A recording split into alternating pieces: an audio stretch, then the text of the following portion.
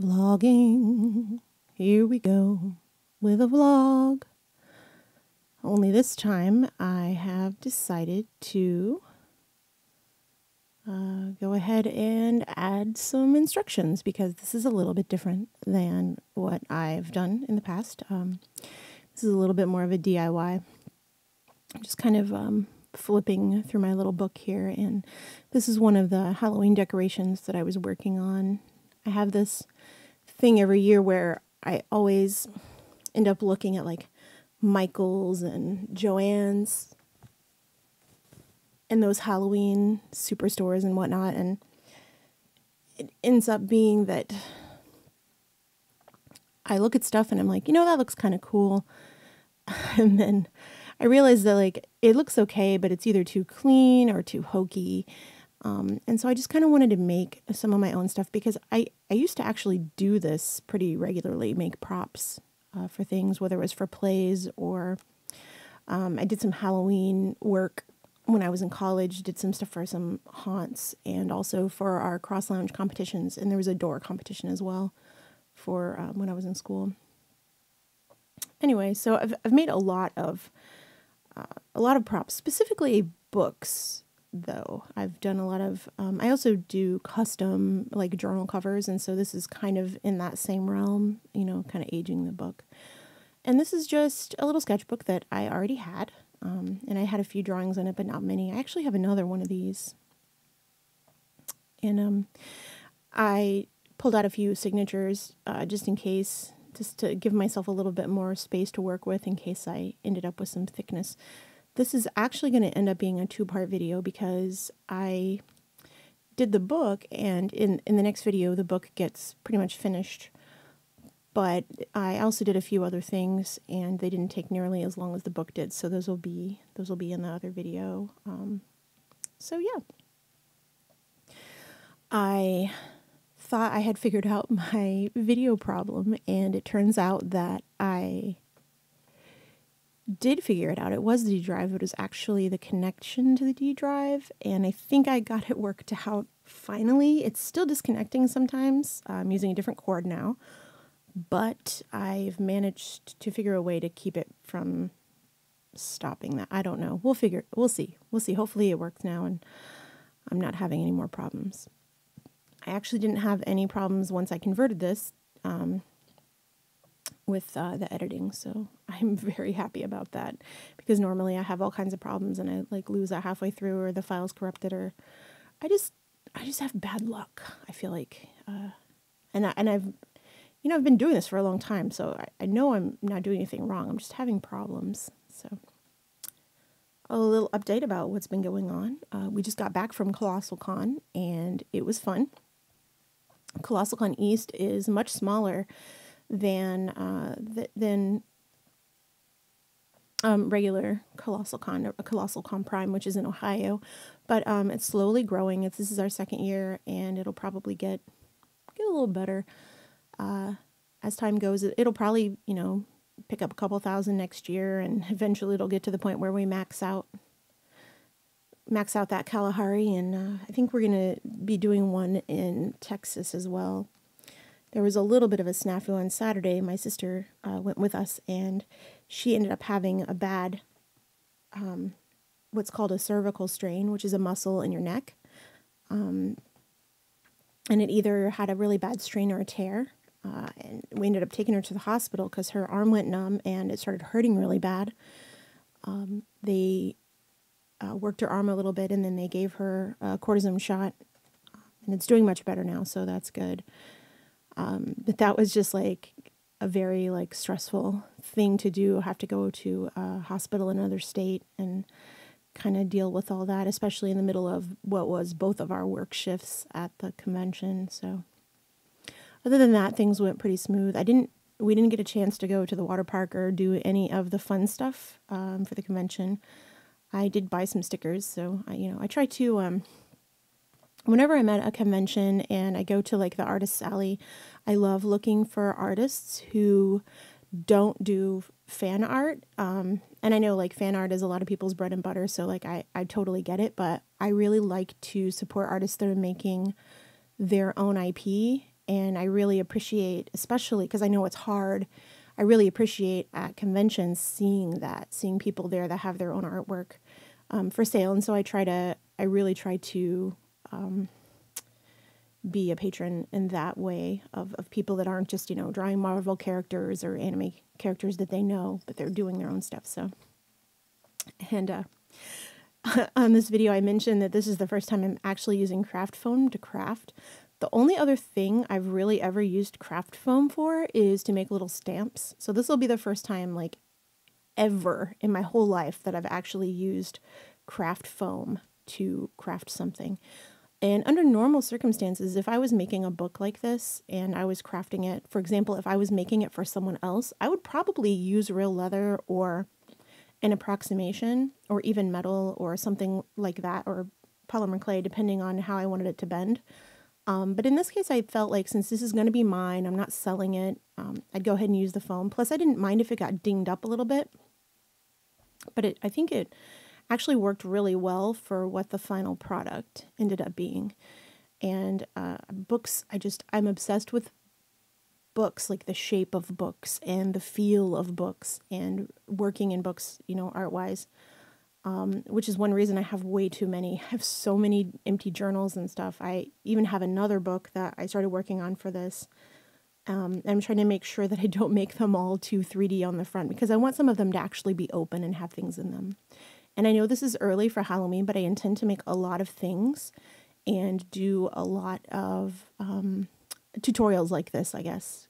Kind of what I'm going for here is to show people that they can make stuff that's fun. Now, of course, in this situation, I did use, if you look at the little skull that I made, I did make that last year. And it's something that I happen to already have. But certainly, if you don't make stuff from polymer clay and you wanted to make something like this, you could print out something and you could do it like decoupage, like a picture. You could draw something, on there, because I did end up, I think, gessoing the entire book. You could totally draw something on there or do something, or you could even leave it as it is and not, just do the kind of like make the book look old like I did, and not even, do a skull necessarily. You could write something on there like, Book of Shadows or Witch's Brew or whatever. I'm not super keen on appropriating like Wiccan or witch stuff. For my Halloween stuff, I try to just make it more spooky, but I know a lot of people do like, witch type things. But because for me it is actually a religion, I don't like to mess around with it too much, although I probably will end up using a couple of Book of Shadows templates for some pages that I'm going to be doing just to make them more decorative, and then I'm just going to take out like the references to like spellcraft, if that makes any sense. I don't know, it's kind of weird because like, I mean, I used to, I guess, kind of study Wicca, but not really practice when I was younger, and I was kind of talking to my mom about it and like trying to like talk to her about like different kind of alternative, religions and belief systems, because she was like kind of a joiner, and I don't know. It's a long story, but basically she's still into it and I'm not, but I don't have an issue with it, and I think it's actually a pretty interesting, practice, and I value the people that really do like try to follow, especially specifically Wicca. Not all witchcraft is Wicca, obviously. But here I'm adding some paint to the book, and this book, one of the things I always do when I paint things black is I like to add another color to deepen the color, because what happens is when you just paint something black, it gets really, really flat, especially if it's black gesso. And so from far away, and I did end up adding more gesso later, from far away, this will never look red. It'll just look like it has a little bit of depth to it. And so I put this, it's Alerzian Crimson. I said it was red in my little subtitle, but it's actually Alerzian Crimson that I used. And I just watered it down a bit and went over the whole thing. And so I like how it has a little bit of a sheen to it, just a little bit of a different color. And for me, that's really important, especially if I'm going to have a whole bunch of things that end up being black. I don't want them to all look the same, so they can have a little bit, just a little bit more depth that way. And that's a good thing to keep in mind for any kind of painting you're doing anytime you use black, it's sometimes very helpful to add a little bit of color to it, whether it's blue or green or red, just to deepen it slightly, just to, just to change the hue ever so slightly, because it really will give it more character, and it'll give it more depth. And so, especially in this case, because I'm using something that is already textured, it'll help quite a bit. And you can't really even tell that I put red on it at this point. Like, it's dry, it just looks black with maybe a sheen. And yeah, I use the awl to make little indentations in the foam. Like I said, I'm not used to using foam for anything other than making stamps. So, and I got the Jacquard micas in this particular case. I got these micas that I have a ton of that I bought. It's funny because I had already been buying micas from TKB Trading and I really liked them. And I kept thinking, oh, well, I'll get these Jacquard ones because, these will be great and I can use them for everything. But the reality is they're actually kind of grainy, and they're not bad, but they're a little bit harder to use than the TKB ones that I'm used to using, because those also have some things mixed into them to help them be better for cosmetics, and they're ground a little finer. So while I love the way that the color looks on the Jacquard ones, the colors are great. They're, pretty inexpensive for what you get. I actually, I do prefer the TKB ones, and I need to order some more of those. Especially the duochromes, because the TKB duochromes and the ones that like have interference colors are 10 times better than the Jacquard ones. So I have this Cheap Joe's, this shellac that I'm using. It's like I bought it on a whim, and I'm not super fond of it for anything but this, but it works great for this. I like to put it on top of stuff that I want to add mica to because it sticks. It makes it sticky. And that's pretty much all I use it for. Even the matte one is kind of sticky, so, I'm going to make a big mess now. And I think at some point while I was filming this, I think I actually ended up sticking my entire fingernail in that mica, and it made a huge mess. And you'll notice that there are quite a bit of cuts in this. I did a good amount of editing because I'm pretty sure I worked on this for at least 3 hours in total. I think I cut this section of video down from over 3 hours. So, and of course that's including my breaks and stuff, because this was all live and talking to people at the same time and whatnot. But I will say that I did end up messing up, and you'll see it at the end. When I started like poking holes in it, not during this part, but a different part, I poked some holes in it and I ended up cracking the plate part of it a little bit. And I don't really mind because this is supposed to look like old and worn, but it did bother me at the time that I think I ended up cracking like 3 of the areas, and it's only because I used that cheaper polymer clay. Under normal circumstances, I would use my Fimo or my Sculpey, but this was actually the stuff from Michaels that's like, way, way cheaper. And I like to use that for book covers. And when I originally made this piece, it was just for me to kind of, I don't know, test, and I ended up holding on to it.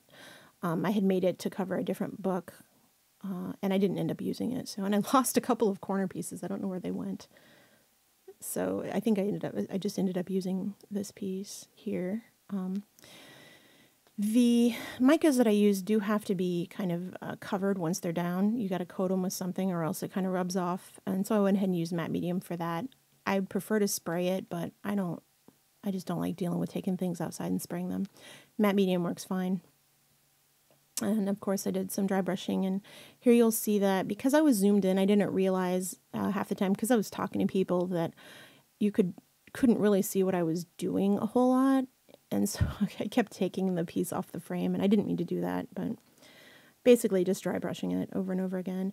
Later on, in the second video, you'll see I actually went back and added some silver accents to everything that I worked on. And so once I get the book back out, I did end up doing the same thing with the book. And I think at this point I'm adding a little bit of green paint. I think I mixed some green green, maybe green ink in with a little bit of the gesso to kind of add it and make it look a little more aged. And I kept changing my mind about the placement on this. And I was like, do I want it to be in the middle? But once I added the color onto those straps that kind of go across the book, I decided that it was too much in the middle. And so I moved it to the side. I have a lot of like weird things about balance. And you'll even notice at the bottom of the front of the book, the strap is slightly what we would call weighted, like in framing, we would call weighting the bottom. So there's like a little bit more space on the bottom than the top, which is something that most people wouldn't notice. But if the book is sitting up and you're looking at it like head on, or if it's just a little bit above your vision, it'll make it look more even. So I do a lot of things like that. Plus it makes it look a little bit more handmade. I don't know if that makes sense, if it's too perfect. I don't like things that are too perfect when it comes to stuff like this, especially if it's supposed to look, old and gross and whatever and whatnot. So there has been so much going on still. I know I mentioned a little bit of it before, but we may have found a home for the cats. And so this is back into like human stuff. We may have found a home for the cats, which I'm very happy about. I'm supposed to be getting a text from the lady tonight. It's actually one of my sister's teachers that I may be getting a text from. So that's good. My mom has told me that she's actually cleaned a little bit and made it into her kitchen a little bit cleaning. So I'm happy about that. My sister wants to go and visit the cats. And I'm really worried about taking her over there because I'm afraid what's going to happen is my sister and I are going to have to both wear masks when we go in the house, and it's going to make my mom mad and like cause drama. And honestly, I don't have it in me right now to like deal with her being upset. She's not mad at me right now or anything, so that's good. She's not yelling at me about anything. I agreed to help her with some bills and stuff until we can get kind of the paperwork and stuff worked out for me taking care of my sister. So I guess it's neither here nor there, but I have all these projects that I want to do. My brother's wife actually asked me to work on a project where I make a little, like one of those cutouts where, you can put your head through it and there's like art on the front of it and you take a picture of it for her son's birthday. And I can do that. I was thinking that since I don't have very much practice with my spray paints, that I might do that with my spray paints and try to make the art that way. Not only will it save me time, but I already have a bunch of those spray paints and I have the caps and I need practice. So I may get some video of that. I haven't decided yet. But that'll be the next thing that I work on. Hopefully when the weather like gets a little bit better. I think she was saying his birthday is a ways away. So it's like I can't remember if she said it was October or I'm not sure, but it should only be like a one-day thing for me to make it. I don't know if I need a jigsaw or if I'm going to make it out of cardboard yet. She said she would like it in wood, but it might just be better to make it out of cardboard because I don't think it's not the kind of thing that I feel like you would use multiple years depending on like how old your kid is. And here's where you can see where I stuck my finger in there and made a big old mess. Anyway, so you can see what I'm doing. It's the same thing that I did with the polymer clay piece. Essentially just using all the same stuff. And I do really, like I said, I really love that duotone, especially when I use it with copper because it makes the copper look aged, but it still looks metallic. And I really like the way that looks. And I'm sorry I'm jumping all over the place. I mean, I'm not really sorry because you know me by now. You know that you're going to get a little information about the art and you're going to get a lot of information about my life, I guess. I don't know. A while back, I started having really bad chest pain. It was last year, and my endocrinologist actually decided to put me on a nebulizer because she thinks what's happening is that I'm having asthma attacks, and instead of like not being able to breathe, it's just locking my chest up. And I noticed that anytime I get stressed out, it's been happening a lot more frequently, and the pain it's almost unbearable. Like it's to the point where like I'm not crying or anything like that, but I like have a hard time functioning because it literally feels like my chest is caving in and it hurts so bad. And the thing is, the nebulizer is really hard to use. Like you have to make sure that all of the pieces are sanitized, like washed and then sanitized and then dried and then kept in a like sanitary place. So you have to like clean them, and then you have to clean them like, even if they've been sitting like even in a bag, you have to clean them again before you use them. So by the time I can actually clean it to use it, it's like my pain is, it's already like an hour into it. And so I just kind of wait it out. But it's something that has been affecting me a lot more lately with all this extra stress going on. And I don't know how to explain to somebody that is so used to like having a whirlwind of problems and drama around them that their drama is like making me ill.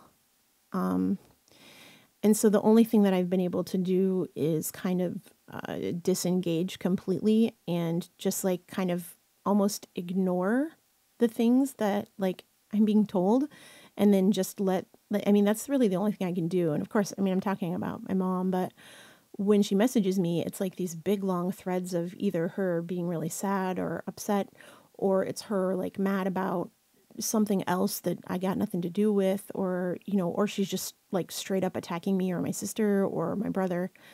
And as soon as I get the text message, my chest just crunches. And I'm used to like panic attacks, and I'm used to anxiety attacks and all of that. But now it's turned into this, and I'm at the point now where I feel like a jerk, but I've kind of just started ignoring her and I don't really know. And it's not like I don't listen to what she says. I will eventually go back and look at it. But usually when I answer her, it's just, hey, if you need something, let me know this, but I'm not going to read this right now. Or I can't do this right now, or I'm laying down, or, we're out of town or whatever. And I'm not trying to like blow her off and be a jerk. But at the same time, I'm definitely not engaging because I can't, because I want to be able to function, and I want to be able to, go to work and be able to work and not. And the thing is, like, anxiety is such a weird thing, and it's such a weird disorder that, like, when I'm worked up and upset, I'm not even upset about what she said most of the time. Like, it's not even what she said. It's the fact that she just blew up again. That is what gets me upset. And it's so strange because at this point in my life, you would think I would be used to it, like I'm at, 39 years of this constant drama, but I had been disengaged from it for so long that my body can't take it anymore. Like I just don't have the, coping mechanism to just keep it up like that, like she does. And my sister she's gotten to that point too, where she can't take it. My mom, she can't get to me, she gets to her, and she's been bothering her all weekend about stuff she wants to give her and visiting her and stuff like that. So we're going to be probably going to see her pretty soon. And this is where I decided right here on the piece that I didn't really want it in the middle. I think I was like, you know what? I think I'm just going to move it. I don't think I want it there. And I think I ended up doing like a second coat, of matte gel. And anyway, sorry, I'll come back to it. So anyway, I feel like a jerk, but like I've literally not listened to the messages she sent. I've looked at the texts and like answered them, but not really engaged. And I don't want to be a jerk and like be that person that doesn't engage. But at the same time, the stuff that she's talking to me about is not relevant to anything that's going on. So I feel a little bit justified. Distress. Sorry. Distress Inc. I feel a little justified in being like that because it really is just me like trying to take care of myself and my sister. Like, because if I get upset, my sister's going to know about it too, because I'm going to be like not able to function. And then she's going to feel bad because, she kind of puts a lot of this on herself sometimes. And I can I know she doesn't say it out loud, but like I can see it, that, she feels like, she thanks me for being here and stuff. And I'm like, it's fine. Like I like having her here. So I don't know. I'm rambling again. It's happening.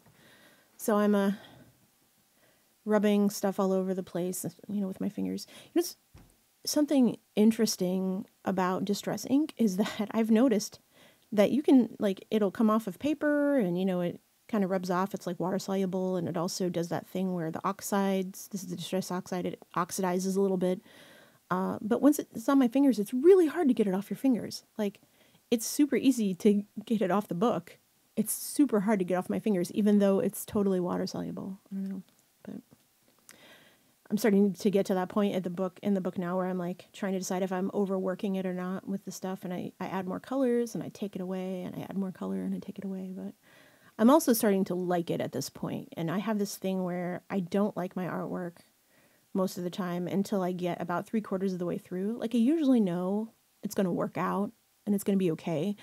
But in this case, I wasn't sure where I was going to go. I just knew that I wanted to use that little skull thing. That's all I knew. And I knew that I wanted to use that book, of course. And I have other books too. And I don't know if I got video of the other books, so I may just end up showing a picture of it later. But when I did this stream, I believe it was in total an 8-hour stream, maybe not that long. I know it was most of the day, and the book was the first thing that I worked on, and the second thing that I worked on was a candle holder, I believe, and then the last thing that I worked on was a custom frame. I took a plastic frame and I put some art in it and made, like, you know, a creepy flame, creepy, like, old Victorian picture frame. And so in the second part of the video, you'll see that, and you'll see me finish this book. So the other stuff that I didn't take nearly as long as the book did. Although I will say the picture frame part of it took quite a while, just because I had to fight a little bit with it because of the way that those frames are made. And the fact that it's plastic, and just dealing with plastic and trying to coat it and make things stick to it is a little bit harder than, you know, like a book like this, where the outside of it can be sanded down and worked on, which is still what I did with the frame, but in a different way.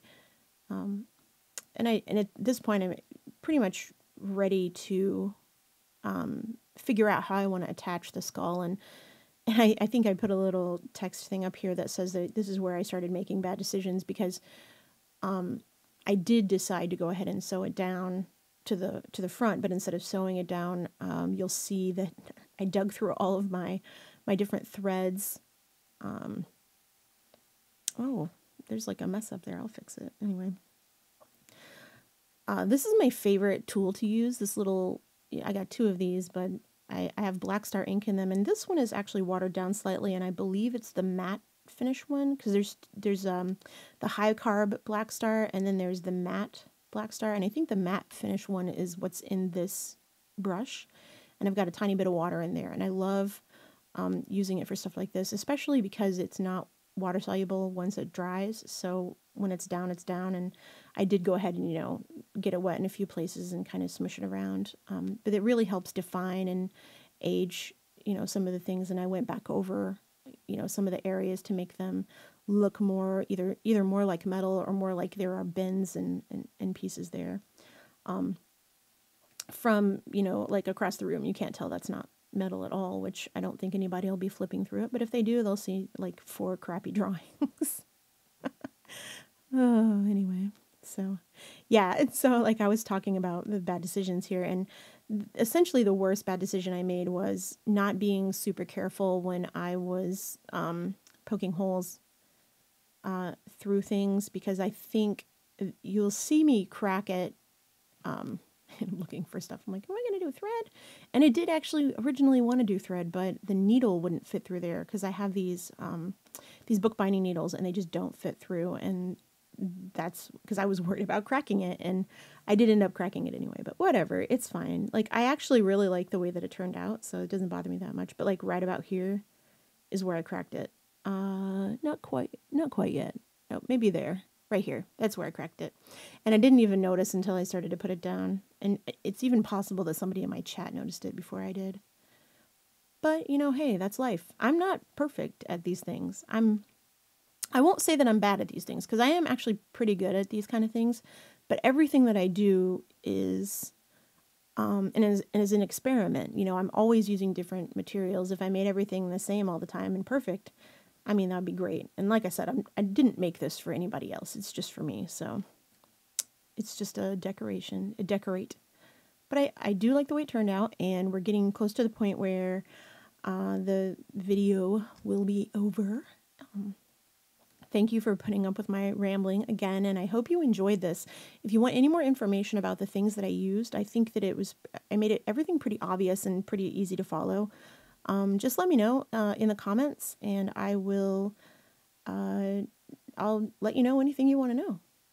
You know, these are actually pretty good little books. I think I got these on Amazon for like $5, and the paper's pretty good. I've been using one of my fountain pens in it to draw with this ink, this Lexington Gray ink from Noodlers that I just absolutely love because it reminds me of graphite without the sheen, and it's really nice for drawing. And I wanted to do like a whole book with just that.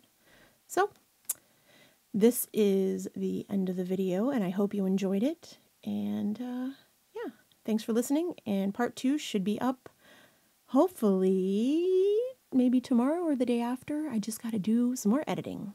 Thank you. Bye-bye, bye, bye, bye, bye, bye, bye, bye. Goodbye.